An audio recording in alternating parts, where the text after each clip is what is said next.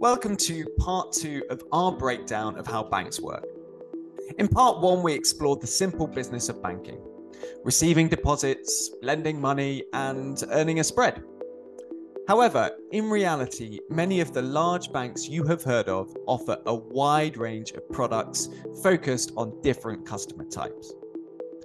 There are a lot of different ways that banks split out their solutions.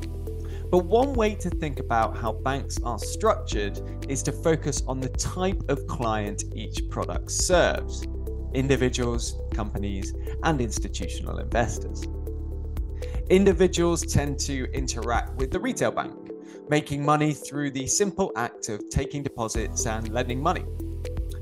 If you are wealthy enough, you may gain access to the wider range of services offered to high net worth individuals, where banks receive both spreads and product and advisory related fees. High quality retail banks offer brilliant customer service and a wide range of well-priced retail banking products.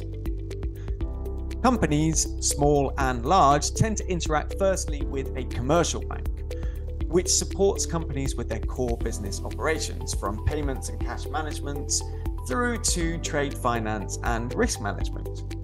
A commercial bank also offers a wide range of lending products, which forms the basis of the bank's business model.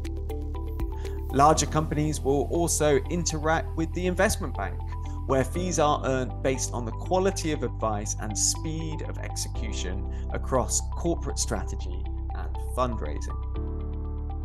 Finally, institutional investors, also known as the buy side, will be the primary clients of a bank's global markets division. Here, the bank offers a wide range of execution services relating to investing and trading activities. The best banks will win based on the quality of their execution, risk management, and strategic expertise. Now, in reality, the line between client types is blurred, with both retail and business customers taking advantage of global markets products.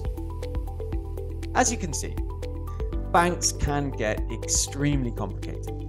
In fact, the complex jumbling of risk across retail, commercial, and investment banking was one of the causes of the global financial crisis, as liabilities from one part of the bank compromised other safer divisions.